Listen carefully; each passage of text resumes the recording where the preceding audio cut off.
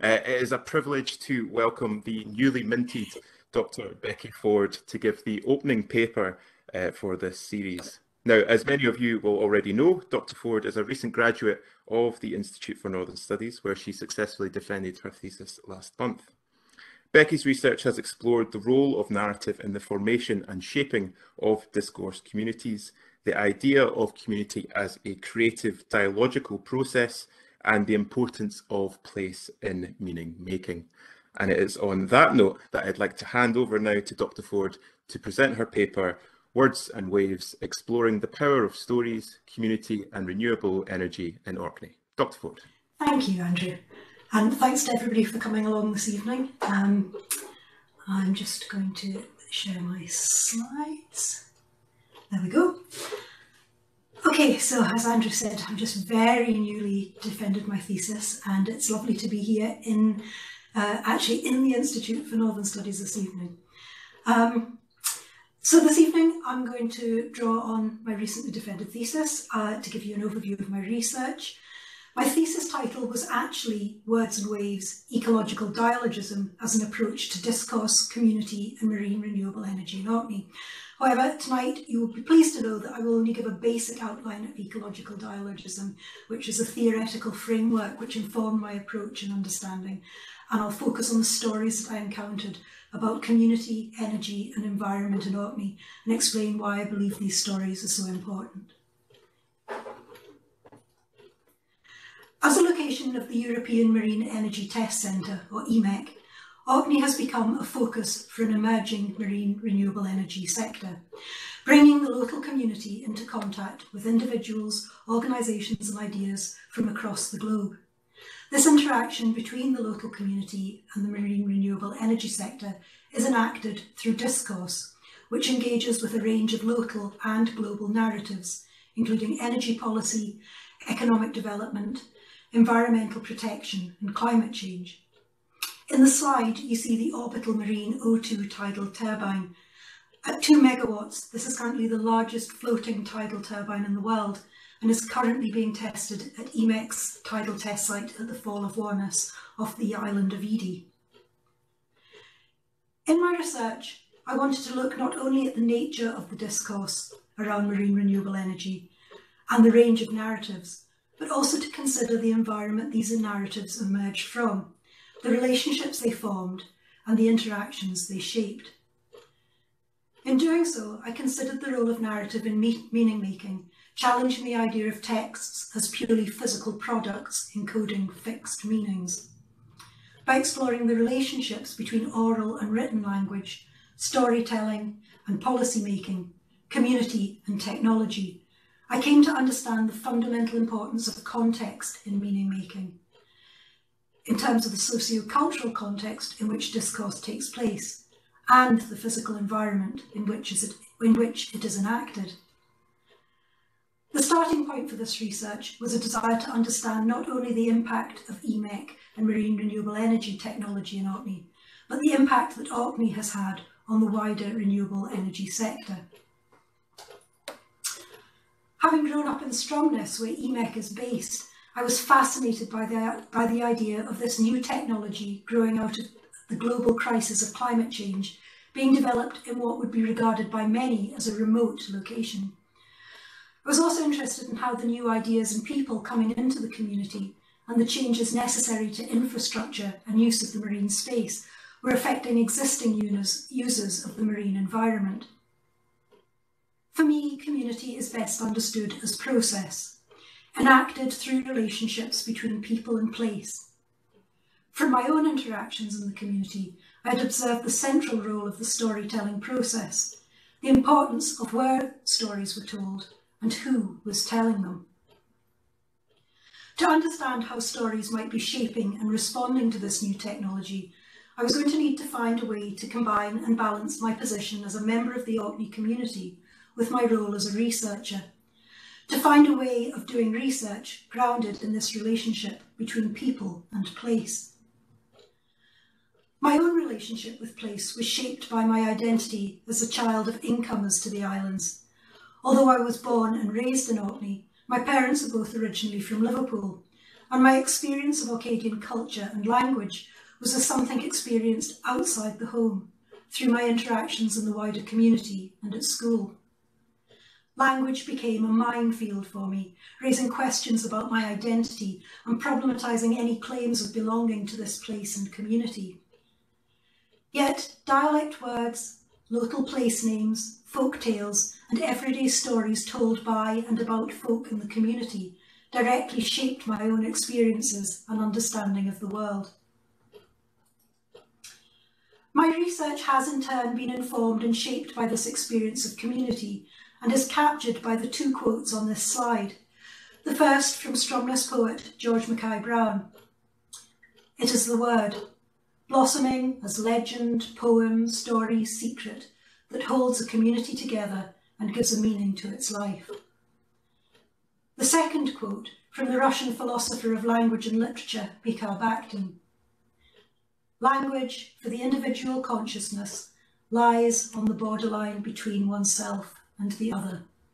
The word in language is half someone else's. The living social nature of language captured by Brown is characterised by Bakhtin in terms of dialogism, an approach which sees language and communication as always both situated and interactional and inherently social. Bakhtin writes, "We are taking language not as a system of abstract grammatical categories, but rather language conceived as ideologically saturated, language as a view, as a worldview, even as a concrete opinion, ensuring a maximum of mutual understanding in all spheres of ideological life." In his book, Rethinking Language, Mind and World Dialogically, Pearl Linnell offers an extended and applied version of Bakhtin's dialogism and argues for the term languaging to capture the active nature of the process of linguistic communication. This emphasis on language as a process of communication is crucial, reminding us that our use of language is always embodied and enacted. It is something that we actively do with our bodies, whether through vocalization, making signs with our fingers, hands and arms, or even in the process of writing, through our use of tools, through the use of the tools of writing, be that pen, keyboard or touch screen. There have been recent approaches to language and communication based on the 4 E's model borrowed from cognitive science.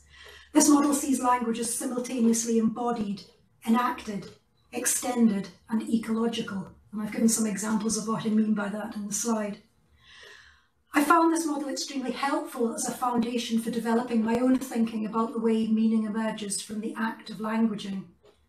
From my observations, reading and thinking about how meaning was shaped through the process of community and the interaction between people and place, I have developed an approach I call ecological dialogism. Ecological dialogism recognises that meaning is emergent through interaction and relating, within ecologies of meaning making which are both physical and cultural. While communication can be extended into time and space through the use of technologies, from handwritten texts to digital online multimedia, each interaction involves particular people in particular places with particular experiences of the world.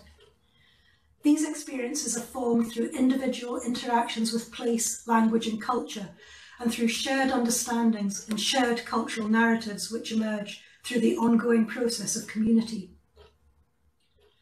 As a researcher, I am an active participant in these processes of meaning making, and in addressing the ethical implications of my involvement, I've been helped by the work of feminist thinker Donna Haraway, who problematises the idea of the researcher as an objective observer of a subject. Haraway addresses the God trick of the objective view from nowhere in scientific discourse and explores the possibility of a feminist objectivity in her famous paper, Situated Knowledge, the Science Question in Feminism and the Privilege of Partial Perspective. Haraway writes, "All Western cultural narratives about objectivity are allegories of the ideologies of what we call mind and body, of distance and responsibility, embedded in the science question in feminism. Feminist objectivity is about limited location and situated knowledge, not about transcendence and splitting of subject and object. In this way, we might become answerable for what we learn how to see. Haraway is sensitive to the relationship between embodiment and action, what she calls response ability, the ability to respond to another being. She is aware of the potential of theory to act as both a useful tool and a potential distraction from learning how to see. Haraway writes, "Feminists don't need a doctrine of objectivity that promises transcendence, a story that loses track of its meditations just where someone might be held responsible for something, and unlimited instrumental power." Her call is for an embodied theory that can address meaning in the world. She writes, "We need the power of modern critical theories of how meanings and bodies get made, not in order to deny meaning and bodies, but in order to live in meanings and bodies that have a chance for a future." For someone caught between the desire for wider understanding and the painful awareness of partial perspective, Haraway offered me hope. She writes, "We seek those ruled by partial sight and limited voice, not partiality for its own sake, but rather for the sake of the connections and unexpected openings situated knowledges make possible. Situated knowledges are about communities, not about isolated individuals. The only way to find a larger vision is to be somewhere in particular." In her later publications, Haraway describes a natural cultural world which recognises entanglement and liminality, rejecting boundaries and binaries between the human and non-human, between nature, culture and technology. Natural cultural is written as one word, thus enacting the impossibility of separating the natural from the cultural. I saw this relational reality every day in my fieldwork, in the way communication was shaped by weather, in the way practical skills and knowledge of the environment were recognised and valued, in the way individuals were referred to by the name of their farm or identified by their job. Individuals in Orkney must often negotiate complex entanglements of commitment between the personal and public domain, their identity woven from their roles and relationships within the community. Within these entanglements are relationships of authority and power, which are enacted, negotiated, and enforced through discourse. This process of relational meaning-making is very clearly dialogical and is, for me, the very definition of community. So, what are the shared narratives and situated knowledges of discourse in Orkney? In his book, The Norwegian Scots, an anthropological interpretation of Viking Scottish identity in the Orkney Islands, Michael Lang identifies the history of the islands and the small population as important factors in a resistance to hierarchical divisions within the social structure. Lang points out how this is coupled with a sense of independence through the community members working together to achieve their goals without the need for help from the outside. As a result, community discourse and individual behaviour in Orkney is shaped by powerful shared narratives, which characterise the Orkney community as egalitarian, collaborative and mutually self-reliant. And Orkney is a place with a distinct and special identity grounded in its long history. To conform to this narrative of egalitarianism, individuals must avoid being bigsy. Bigsy is the Orcadian dialect term for being conceited. In Lang's words, quote, "To be bigsy is to be full of oneself, overly proud of individual achievement, or a self-promoter. The underlying tenet of being bigsy is a sense of being better than other people, and to think you are better than others is unacceptable in Orkney. Bigsiness reflects an egalitarian sensibility that is a strong and conscious part of what many people consider to be a typically Orcadian way of life. While individual bigsiness is policed in self and others, often through the use of humour to avoid direct criticism that could damage relationships, there is at the same time an acceptance and indeed an expectation that members of the community will positively promote the islands.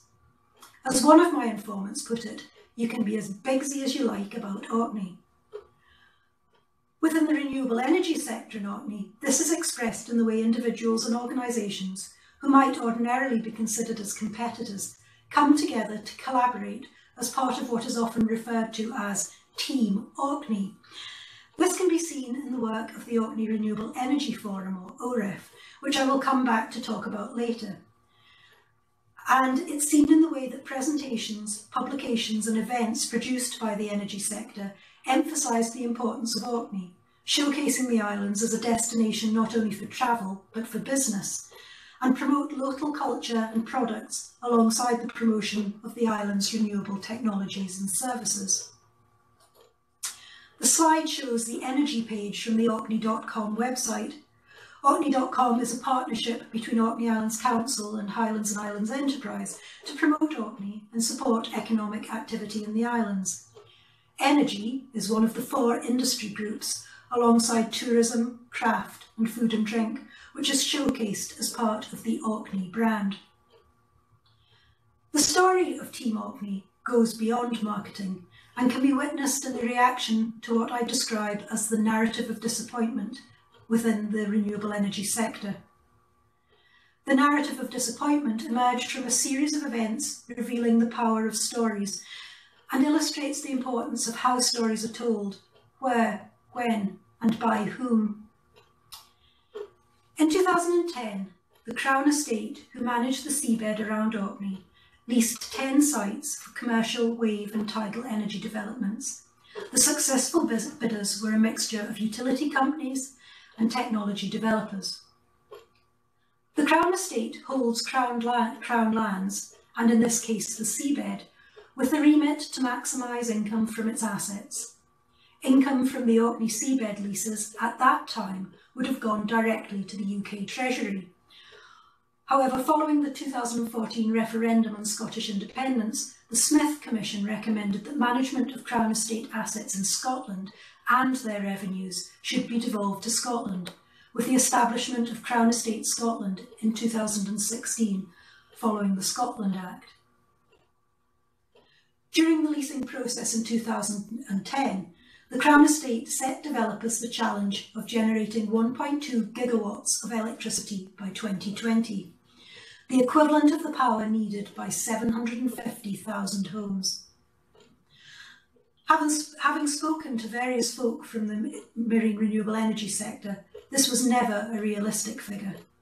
The feeling I have heard expressed is that the Crown Estate were encouraging developers to overestimate and provide best case projections to encourage investment. The reality was the technology was far from ready. As one of my informants put it, it was like asking the Wright brothers to build Concorde. In my fieldwork, I heard marine renewable energy described by those outside the sector as a failure, a joke, and even a scam. While some in the general public might see marine renewable energy as a magnet for public funding, the reality was that the majority of technology developers rely on private investment. This is a world where intangible factors such as investor confidence can make or break a company. Unfortunately for marine renewable energy, and wave technology in particular, the expectations raised by the Crown Estate and the subsequent narrative of disappointment led investors to pull out. In her book, Energy at the End of the World, an Orkney Island Saga, Laura Watts recounts her experience of meeting Andrew, a venture capital scout visiting Orkney looking for, in Watts' words, an origin story for marine energy, a naturalised out-of-Orkney account of wave and tidal energy with a few Viking runes and longships thrown in. Watts is clear about the powerful role of storytelling in securing investment for technology development. She writes, Andrew is from a land of unicorns, start-up tech companies valued at over $1 billion. He knows something of myths and their importance in making futures within the tech world. He seems to know that stories are crucial to making the future, to making people believe in a future strong enough that they will buy into it, and more than that, live in it as though it were the present. Contrary to what you might expect, when it comes to future making, when it comes to tech innovation, what matters is not balancing the accounting spreadsheet, but the story you can tell.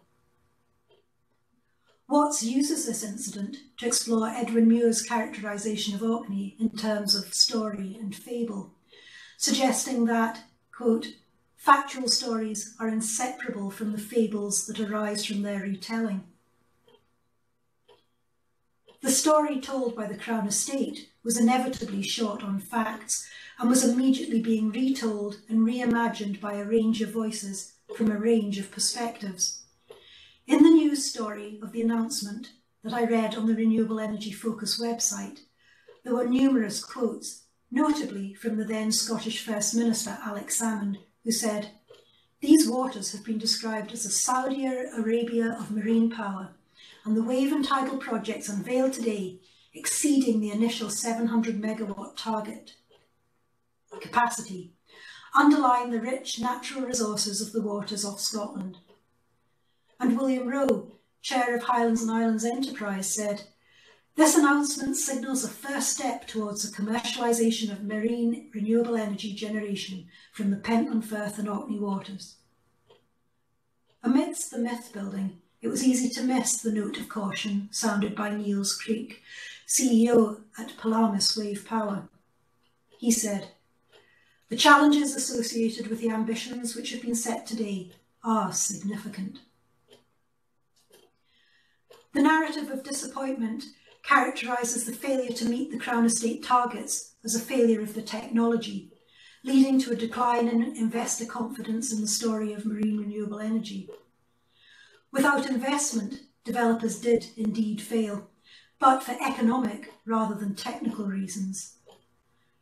As a result, two of the leading wave energy device developers, Palamis and Aquamarine Power, went into administration within a year of each other. Palamis in November 2014 and Aquamarine Power in November 2015. In the slide, you can see the fate of the Palamis Sea Snake wave device, which had been at EMEC from almost the beginning of the wave test site at Putbillia. The final photo is one I took of it sitting at the Copeland's Dock Pier waiting to be carted away after being decommissioned. During my fieldwork in 2016 to 2017, I started attending meetings of the Orkney Renewable Energy Forum, OREF for short, and got permission to shadow their board meetings.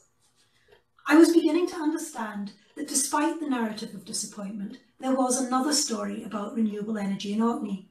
And in this case, the plot twist was caused by exceeding rather than failing to meet expectations of energy production. In both cases, these were stories of how political, social and economic power was entangled with the physical infrastructure of energy generation and transmission.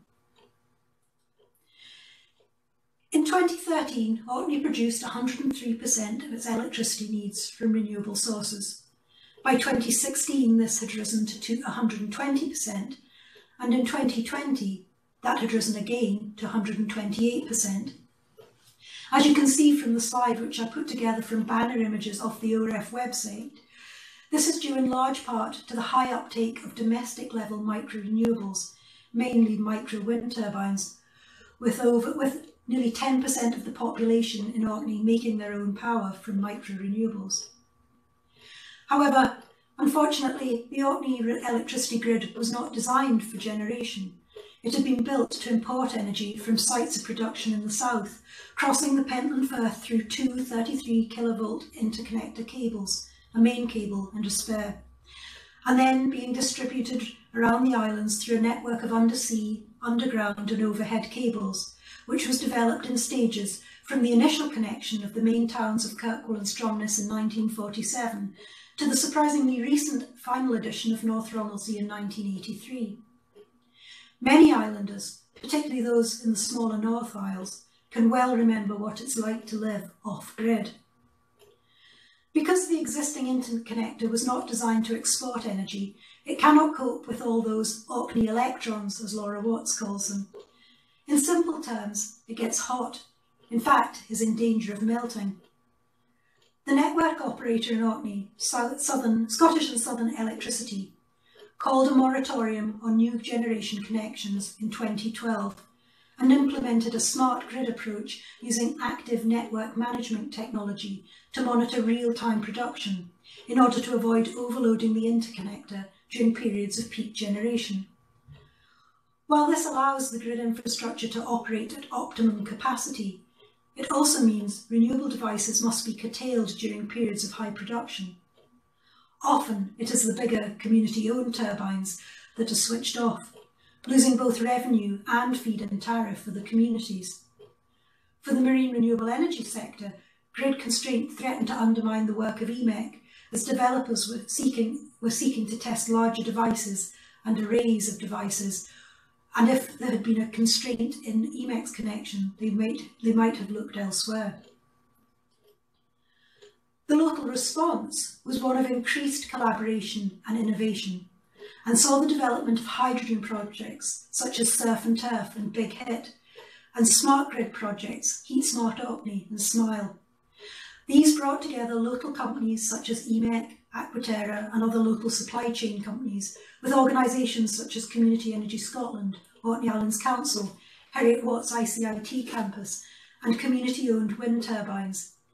It also involved external bodies, including the EU, Scottish Government and academic and industry partners.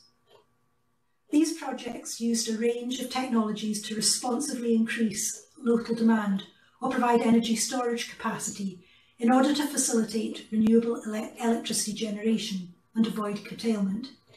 Basically, they produce demand on the system when supply is likely to threaten the interconnector. These and other projects, including the current £28.5 million UKRI funded Reflex project to create an integrated energy system in Orkney, have all required a significant amount of invisible work, the relationship and trust building which are essential foundations upon which collaboration is built. The response to the narrative of disappointment within Orkney shows how the situated process of community offers alternative stories of power based on sharing understanding of people and place and the relationships between them. Understanding these responses in terms of ecological dialogism emphasises the importance of relationships of responsibility and answerability based on shared experiences and mutual concern.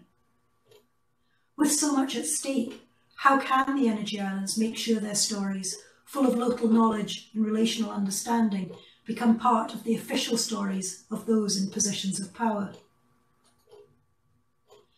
As Maria Puig de la Bella Cashla points out, quote, even more than before, knowledge as relating, while thinking, researching, storytelling, wording, accounting, matters in the mattering of worlds.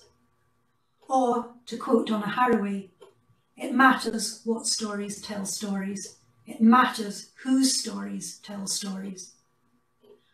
Stories of power as energy in Orkney matter, not just in the islands, but as part of the wider story of energy in an Anthropocene future shaped by climate crisis and environmental chaos.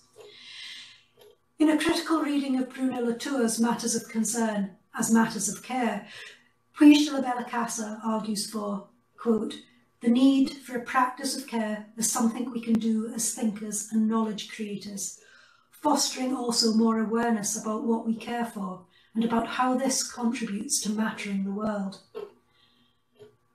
Puig de la Bella Casa suggests that, as a transformative ethos, caring is a living technology with vital material implications for human and non-human worlds. Puig de la Bella Casa's work resonates strongly with my experiences during fieldwork, which demonstrated not only the power of stories, but the importance of the care that went into their telling, rooted in relationships between people and place.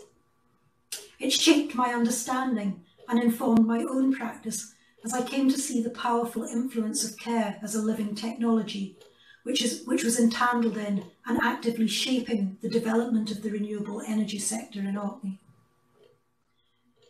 Ecological dialogism reveals the value of situated knowledges and interdependencies understood in terms of care, helping us to see them not as fixed positions to be adopted or ideal states to be achieved, but as processes which can be understood and enacted within our own context and through our own discourses. Careful storytelling skills turned the threat of grid constraint and curtailment into an opportunity for new innovative technology projects based on collaboration both locally and with outside organisations. Ecological dialogism draws attention to the way shared cultural narratives combine with the embodied day-to-day interactions of island life to shape the process of community in Orkney, just as the shared grid infrastructure has shaped the development of energy technology in the islands. As my own relationship to the renewable energy sector in Orkney deepened, I came to recognise the community ethos of cohesion and mutual aid, not only in the stories I was hearing, but in the behaviour of the individuals and organisations making up the sector. There was an identifiable sense of commitment to work together for the benefit not only of the energy sector, but for the Orkney community as a whole. I came to understand that the successes of the sector reflected not only the ability to exploit Orkney's natural resources of wind, wave and tide, but the ability to use care as a living technology by drawing on and integrating the Orkney community's cultural narratives and practices into its ways of working and relating.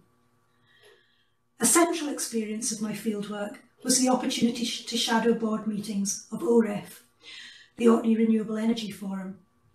This helped me to understand that relationships within the renewable sector were continuously navigating between the need for collaboration and the pressure of competition.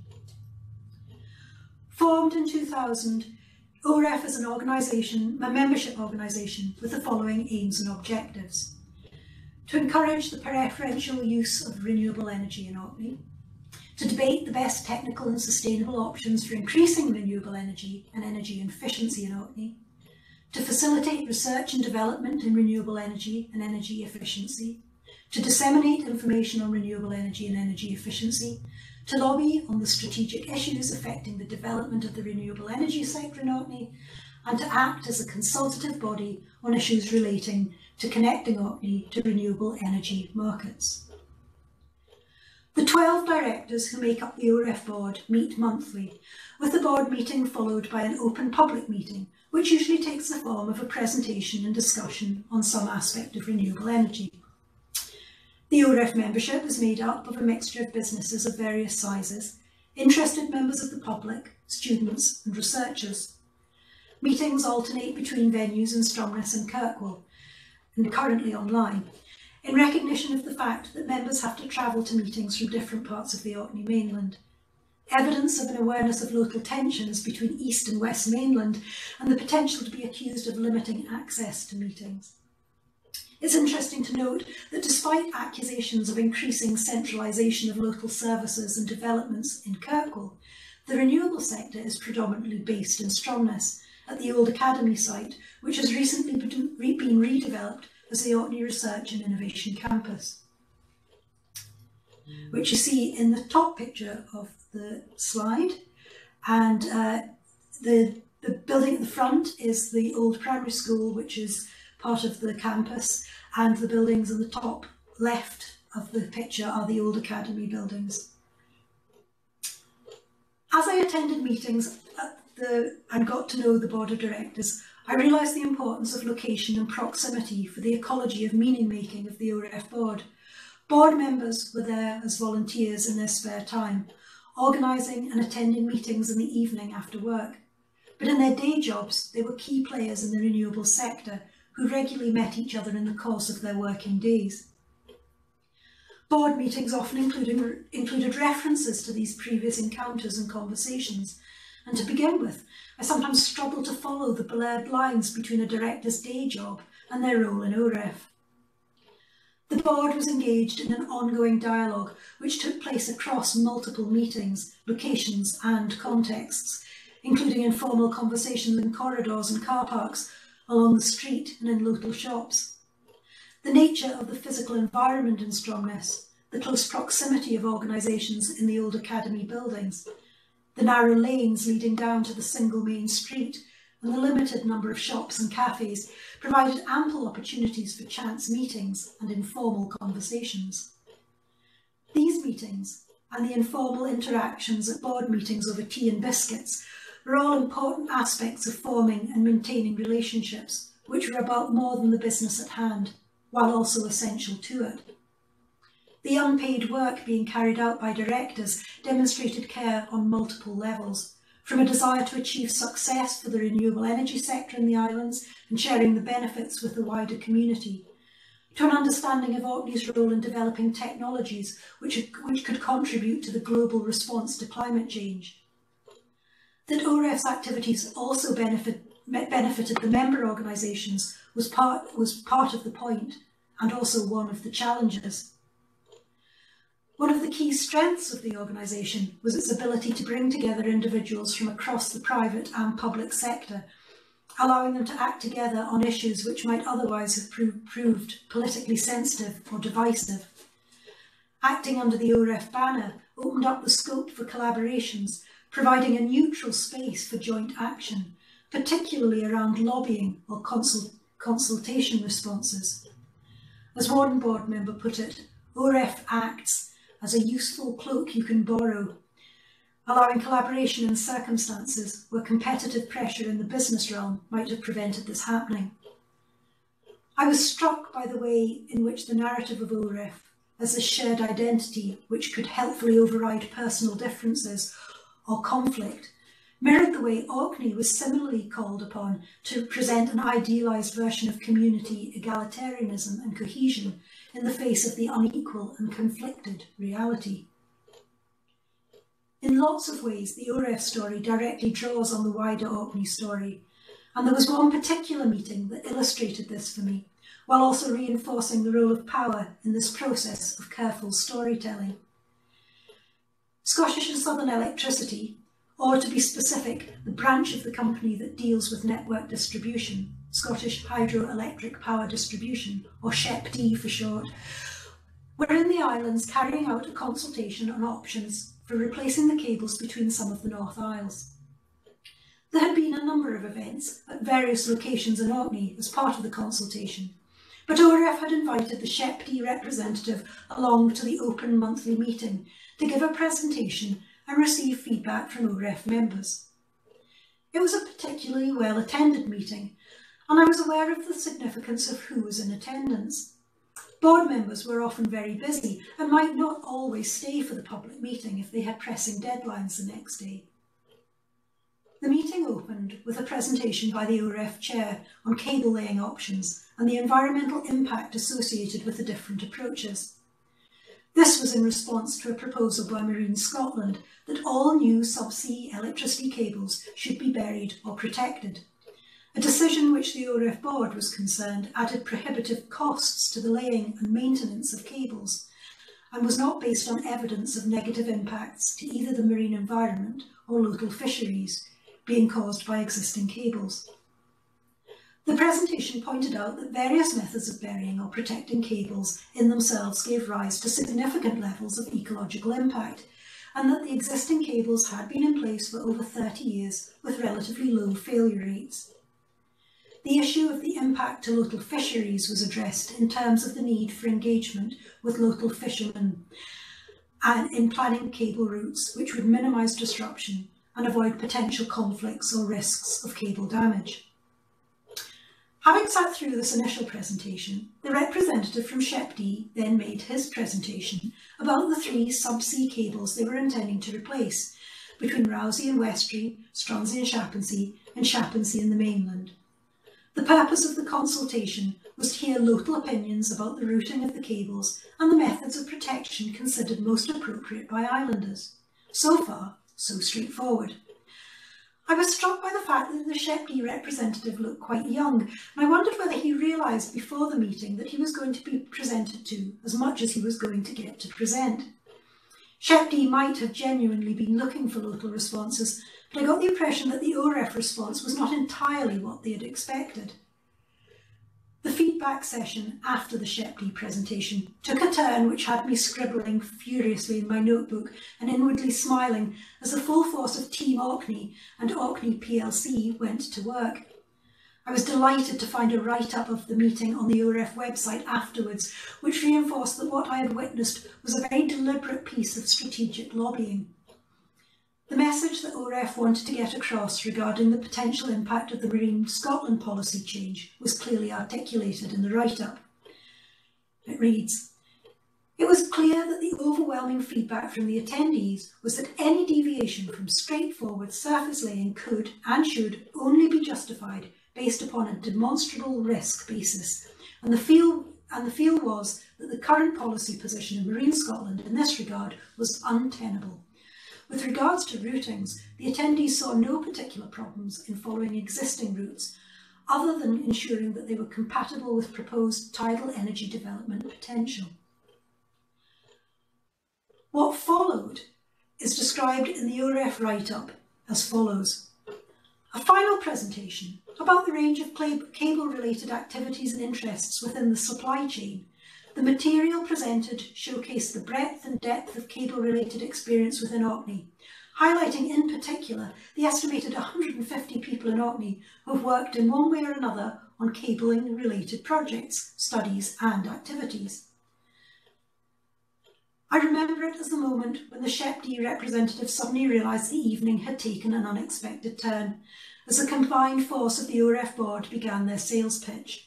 Even the language of the website write-up acknowledges the change of mood. It says, "The case was strongly made for greater involvement of the Orkney supply chain in all future cable works in Orkney and indeed elsewhere, and SHEPD indicated that a major opportunity for bidding into a new supply framework would be likely to arise in early 2017. Notwithstanding this opportunity, ORF sought further reassurance that the capacity that Orkney PLC could provide to support any cabling activity would be taken into better account in the future. The SHEPD representative offered to pass on the information he had received to other colleagues, and it will be up to ORF and its members to further pursue opportunities with SHEPD and wider SSE in the future." It's interesting to see the way Orkney PLC is used to describe what the ORF board members were trying to get across to the rather overwhelmed SHEPD representative, who probably arrived thinking the point of the meeting was for him to do the presenting. At the ORF meeting with SHEPD, I was witnessing Orkney PLC in action, promoting the local supply chain while at the same time urging SHEPD to engage more collaboratively with the process of making Orkney's energy future. In the official report of the event, this was expressed in relation to the capacity of the cables proposed for the North Isles links, but needs to be read with an awareness of the wider context of frustrations over grid constraint, turbine curtailment, and the thorny question of the potential for a second interconnector across the Pentland Firth.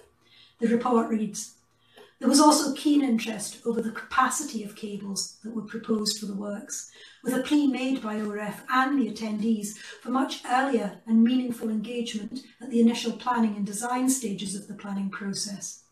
The concern being that the proposed cables are in fact undersized for the future energy management needs within Orkney, and that there should be greater coordination between communications and energy functions of cables." Perhaps my favourite moment of the whole meeting was when one ORF director asked if there would be any offcuts from the new cable and what would be happening to the cables that were being replaced, while another director, in relation to getting Marine Scotland to reconsider the need to bury or protect the new cables, asked, how can Team Orkney help? Having shared this particular story, I would like to conclude by considering why these stories matter. Val Plumwood identifies the importance of a movement from a monological to a dialogical conception of the human self and its possibilities for a relationship to the non-human world, noting that such a reframing is necessary to move, quote, towards the kinds of structures of relationship we need to develop to begin addressing the environmental crisis at the level of culture. In my research, I have attempted to show how these dialogical relationships between people and place are already actively shaping discourse in Orkney, and have, as a result, shaped the development of renewable energy technologies in the islands. Like Plumwood, I believe that we need better stories to understand an environmental crisis which reflects our estrangement from ourselves, each other, and the natural world. And I would suggest that the first step is to develop our skills in telling and listening to different stories. When we hear and tell stories, we need to be careful to listen for the authoritative voices and the silenced voices. How is a story situated? What power does it have or seek to draw on? Stories help us most when they are grounded in real experiences of the world, when they have touched, smelt and heard the places they talk about and are in an ongoing relationship with them. Careful storytelling is about listening as much as speaking, staying curious about the ecology in which stories live and the relationships they are part of.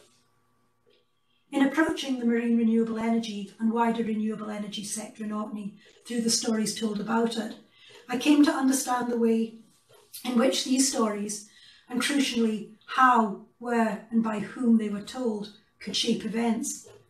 While the importance of renewable energy to the island economy and the profile of EMEC within the international marine renewable energy sector have led to a narrative of Orkney as the energy islands, the evidence gathered during my fieldwork suggests that alongside the undeniable technical achievements and expertise is a vast amount of invisible work which is missing from official accounts. I observed this invisible work in the way stories and storytelling were used to establish and maintain relationships between individuals and organisations within the renewable energy sector, creating a shared narrative about Team Orkney, aka Orkney PLC, aka Orkney Limited.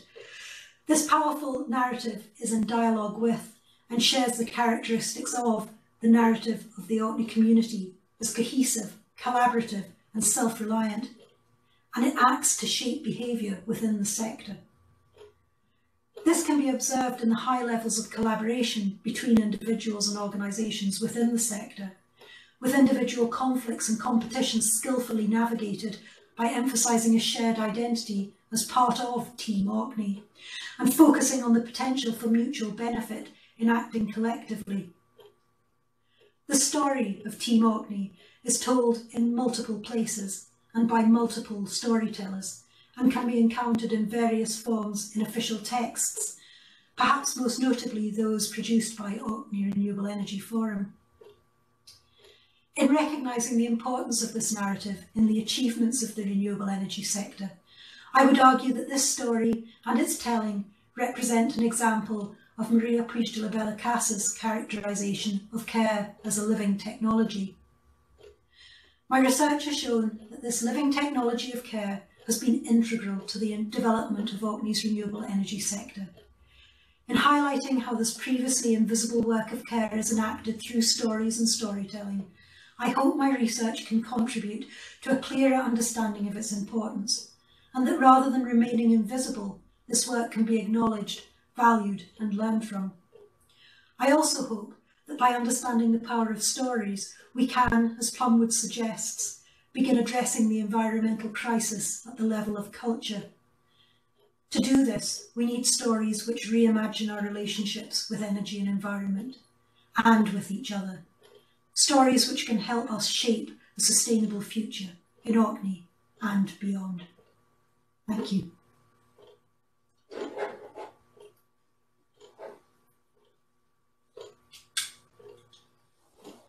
Very much, Becky. That was absolutely fascinating, and I know for myself that I've got several questions that I want to ask you, but I'll hold off and I'll bite my tongue just now because I see that we've got quite a few in the chat box. The first one is from Julie, and she asks, the Arcadian economy is currently, or at least before COVID, led by tourism followed by farming. How long before renewable energy becomes an economic leader in our islands? I think there would be an argument to say that it's already very strongly part. I mean, the fact that it exists as one of the 4 sectors that's being actively promoted. Certainly, employment levels within the sector are increasing. At the height of the kind of pre-narrative of disappointment, I think we were up around 400 jobs associated with the sector. I don't think we can be very far off that now, especially with the development of the Reflex project. And I think the important thing to stress as well is that these are high-level graduate jobs and technical jobs, which are allowing young Orcadians to come back into the islands. I mean, certainly in my generation, if you went away and did a degree, you weren't coming back unless you were lucky enough to get a teaching or a job as a doctor or nurse. You were leaving and not coming back. Whereas now there are so many more opportunities for young people to come back and become, return to the islands. Superb. I'm just noticing that there's a lot of messages coming in saying that people thoroughly enjoyed the paper. Mairead has a question, but she's also asked, could you pop the references slide back up? Oh yeah, sure. Can you let me share again, please, Andrew? I think that's Ocean's working in the backdrop there. Oh, sorry, I've jumped the gun. I've pressed the wrong thing. Hang on. And I'll put there we go. Sorry, it's kind of small. I have trouble fitting them all on. Oh, I'm sure that's fine. So we have actually a question from Mairead here. Mairead says, that was fantastic. Do you feel that as an inhabitant of Orkney, you were restricted in any way during your research since you were living with the people you were researching? That's a really good question, absolutely. And I wrote quite a lot in my thesis about this, the sense of how I was implicated in the research. I know that there were times when there were things that I got, people and opportunities I got access to that I wouldn't have had if I was coming in from the outside. But I also know that there were things that I didn't pursue, and I was definitely, I found that by the end of my stint of fieldwork, I was definitely had become part of Team Orkney and was also asking, how can I help? What can I do? And full disclosure, I ended up, once I'd finished shadowing the board, I ended up as a board member of OREF. So full disclosure there is absolutely this entanglement between the researcher and the field site. And it's ongoing. I think, it makes it a very particular experience. And I hope that I'm very clear that this is my version of the story. It's not the version of the story. And I don't think, to be honest, I don't think there is ever a singular version of the story. But that's a really good question. And I think I also had an experience where I went and presented south and was in a situation where it became apparent that somebody in the audience had also been trying to research the sector in Orkney and had had a very different experience of Team Orkney as somebody coming from outside and maybe finding it harder to get access to people. So yeah, it definitely changes the experience. Brilliant. There is a mountain of questions coming in, so it's obviously an incredibly topical paper. I've got one from Julie and Annie who ask, we produce 128% of the energy we need, but we live in fuel poverty. How can we fix this? Surely Orkney should have cheap energy. Whose job is it to put that in place? There's a grenade for you. You can jump on that if you want. Right. Well, there's a lot in the thesis about this. I think the simple answer, and I'm going to be really honest, the simple answer is capitalism. That's the problem. Orkney's problems with electricity are not technical.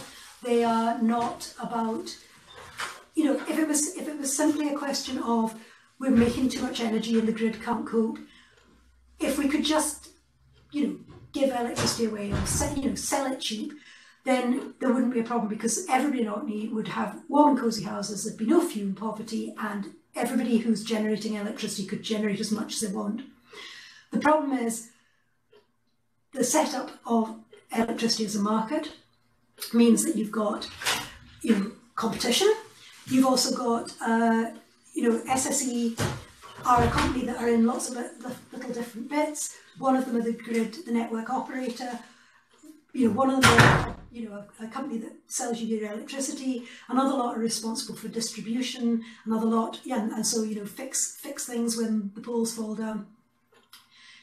The connection between fuel poverty in Orkney and our vast wealth of renewable resource is it's just so galling, because there isn't a simple fix for it, and the some of the projects that I spoke about, like Surf and Turf, the Big Hit, now particularly Reflex, they're trying to address fuel poverty as part of what they're doing by looking at ways of kind of circumventing the issues around the market, but it isn't an easy fix. It's about politics and it's about economics, ultimately.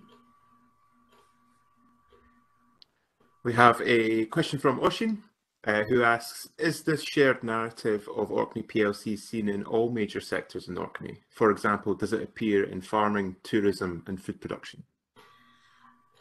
I'm going to speak not knowing particularly in depth about those areas, but I would say in general, yes. I mean, I think, just the fact that you've got the Orkney.com website acting as a showcase for these sectors, I think probably indicates that it is. There's certainly a sense in which, Orkney as a brand is promoted within these sectors. So yes, I mean, I think this sense of the shared, that there's a thing called Orkney and we can stick that label on things, it gives them that added something which just being from Orkney seems to bring with it. We have actually connected to that. We have a similar question from Julie, who asked, has anyone recorded oral histories focused on people's experiences throughout their lives of energy and connectivity? Lives must have changed so much in recent years in the development of connectivity and energy. That is a really good question, and I don't actually know the answer. I know there has been some work around Orkney's energy history. In fact, there's a really good project that's been going on just recently with our colleagues in the archaeology department, Dan Lee, who has been doing work with Richard Irving on the energy landscapes, and they've been going out and doing field work at sites connected with energy in Orkney. So I think most recently they've been ED looking at peat cutting, but they've been at Billy Crew looking at the wave test site. They've been at Burger Hill looking at the wind turbine sites there, and at Costa Head, where of course we had the UK's first grid-connected wind turbine back in the 50s, which unfortunately blew down in the first really good gale, but the concrete pad that it was based on is still up there on the hill to be seen. But yes, I think having oral histories of people's experience of electricity, and especially when for other places the idea of microwind is seen as being something very kind of new and exotic, whereas in Orkney, one of the experiences I had was going out to Edie and the farmer who sold the land to EMEC for the tidal test site. I got to go and meet him, and he was amazing, had all these fabulous stories, but he also took me out into a shed where he had this amazing Lucas Freelight wind turbine, which must have dated from somewhere in the 1930s or 40s, which he lovingly restored to working order. And so these were common around farms in Orkney at that time because they provided lighting for the farmhouse. And there's a great story in Howie Firth's anthology of stories in from the Couths, where Davy Hutchison talks about being disappointed in not being able to get a diesel generator to watch the football at his croft in Ratwick, but ends up managing to, somebody finds him an old Lucas Freelight and he gets that set up, and the day is saved after all.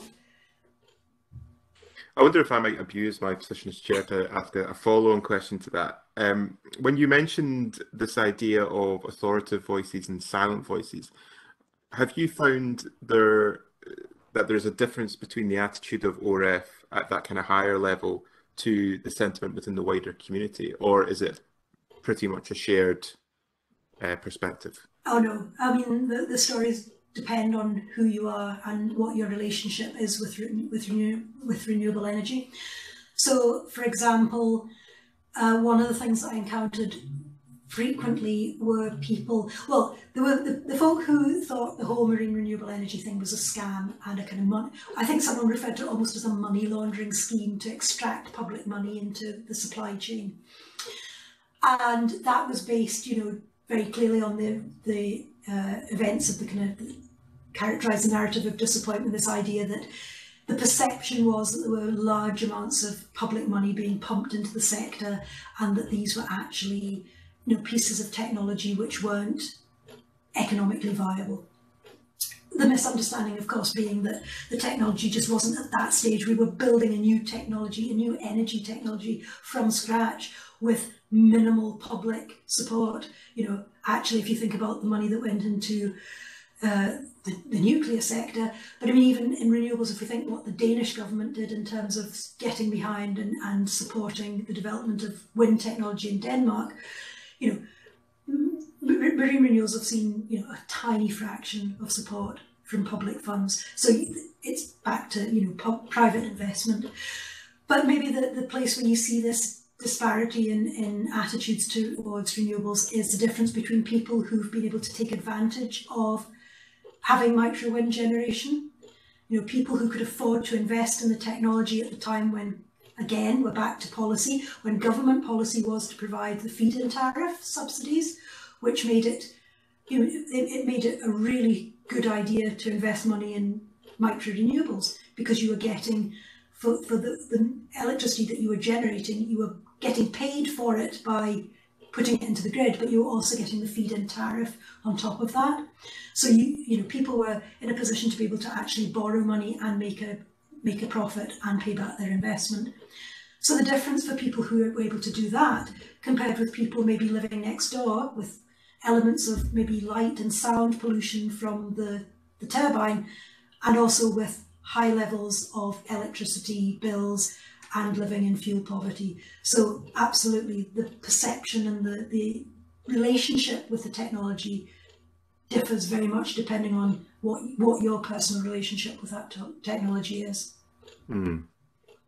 And again, actually linked into that is a question from Matthew Nicholson, who, and apologies, Matthew, because the question was cut in half as it was sent through to the chat there, but Matthew is comparing the kind of reception in Shetland to the Viking Energy wind farm in comparison to the experiences that you've been talking about in Orkney, and how perhaps that's the reason why there's less of a established story in Shetland as there is in Orkney. Yeah, I mean Shetland haven't been attached to the grid up until this new project.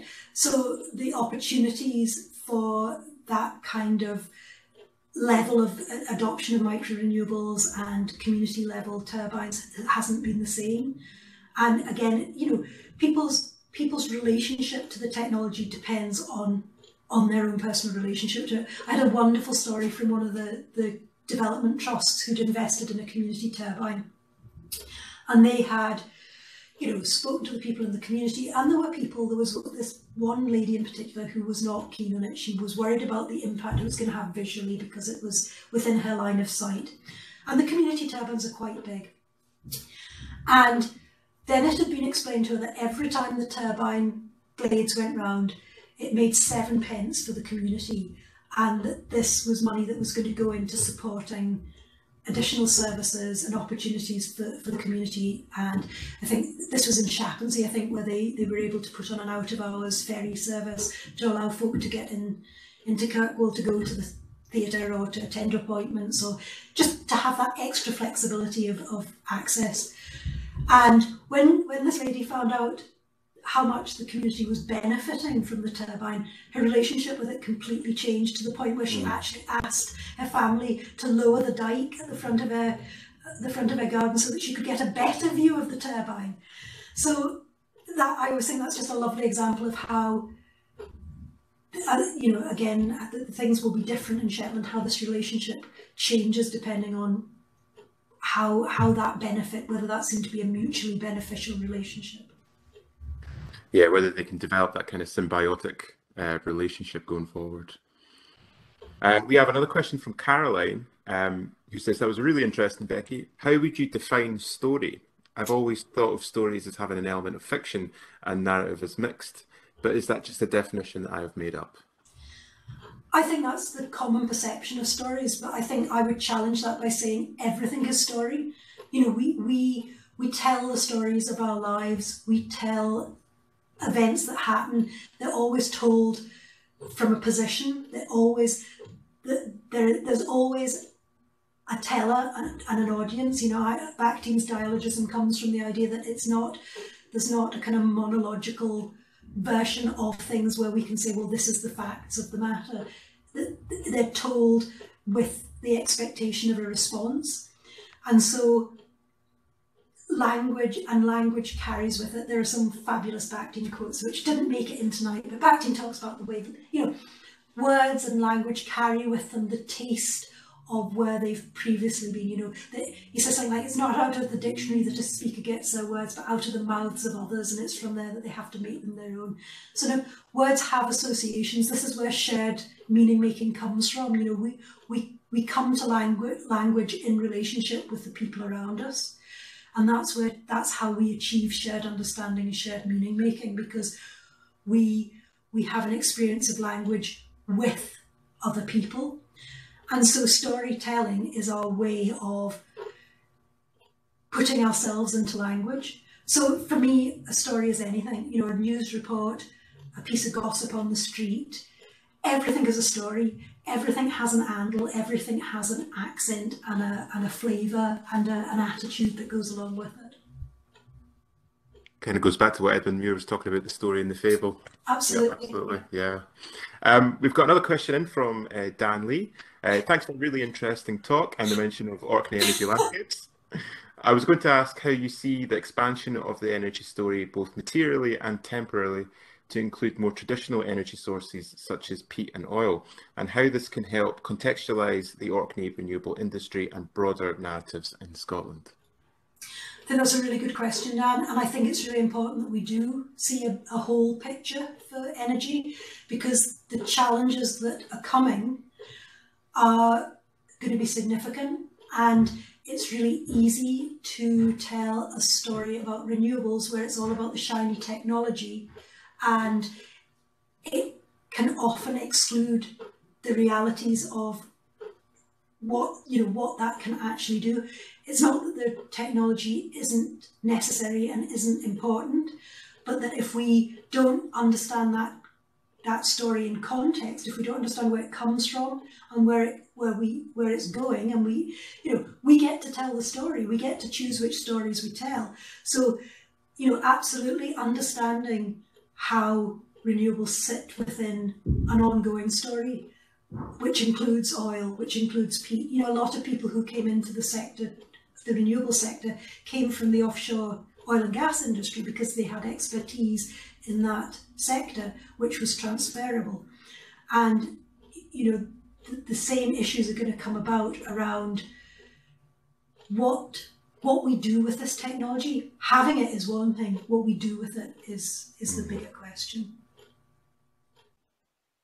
Well, that is the end of the questions I've got in the chat. We do have some time left if anyone would like to submit any more questions. And while people are thinking, I might abuse my role yet again and ask Becky another question.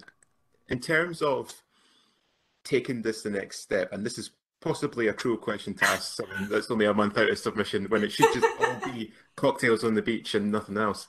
But how would you take this forward? So the thing that I didn't particularly talk about so much tonight, but comes out of this research, is this. I suppose it does come out tonight. Is about stories and how we tell the stories, but also how we translate the stories for other people, and how that. I suppose coming back a little bit to the question that Dan asked about how we make that story travel to other places and to wider contexts. So my particular interest is around how you get more voices involved in telling the story. One of the issues that I became very aware of was the way that it's very easy to talk about the Orkney community and talk about, you know, what's happening here in terms of the shiny headline technology innovation stuff. And as I said in the talk, miss out all the invisible interpersonal work, which I would argue is completely and utterly foundational to the technology working. So, you know, people want to know how to replicate what's happened in Orkney. Well, if you only talk about the technology and the innovation, and you miss out the interpersonal social technology the care as a living technology stuff, then you're not going to be able to replicate Orkney anyway, because you're talking about different people in different places. But if you miss out the social stuff, then you're missing out a whole load of learning. And that learning is about understanding situated knowledges. It's about understanding local expertise, which comes from deep, committed, ongoing relationships to place and people and community as process. And so it's that kind of stuff that I'm really interested in, how the stuff that I've been looking at around ecological dialogism and how you look at language and how you start to problematize the way we use language to talk about the technology, how that can be used in places where we've got this interest from outside into the community, whether that's academic researchers or policymakers or technology developers, businesses coming in. How can the community's voice be heard, and how can we bring into that community voice a greater range of voices? So it's not just the usual suspects, it's not just the obvious people with authority and existing authority and power, but actually something which is much more sustainable, much more grassroots, much more community designed and led. The silent voices as well as the authoritative ones. Yeah, absolutely. Fantastic. Well, I look forward to hearing more about that in the months and years ahead. I don't think we have any more questions coming up in the chat. So unless anyone has a final dash to the keyboard, there's lots of messages coming in just saying thank you very much, Becky, for the talk. If there aren't any more questions, I will start to bring things to a close. But before I do that, I'd like to ask everyone to join me in thanks virtually, unfortunately, to Dr. Ford for a fantastic paper and discussion. So thank you very much. Thank you. Awkward round of applause, so it's just me, but I hope it'll do for now.